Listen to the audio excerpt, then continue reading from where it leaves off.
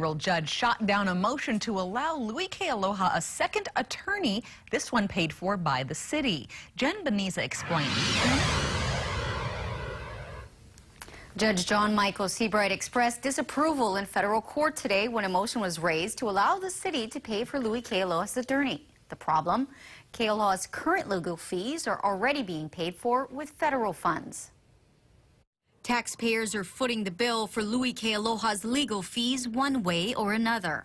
His current lawyer, Rustam Barbie, is being paid for with federal funds. He and his wife, Catherine Kealoha, qualified for this, claiming they couldn't afford to pay their own legal fees.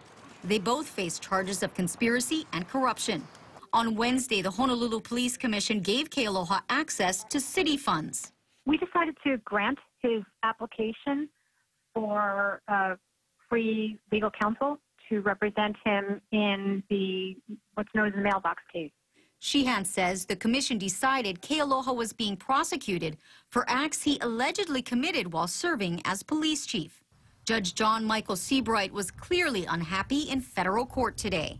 Now you got two lawyers that you ain't paying for, right? Taxpayers are paying for, and the judge is like, what's going on, right? And the judge denied the motion. Seabright ruled that Rustam Barbie will stay on as Kealoha's attorney and to move forward with the trial as planned.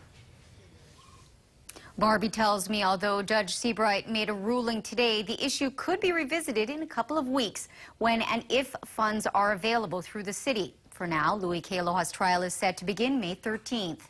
We'll follow up and let you know what happens. Back to the desk.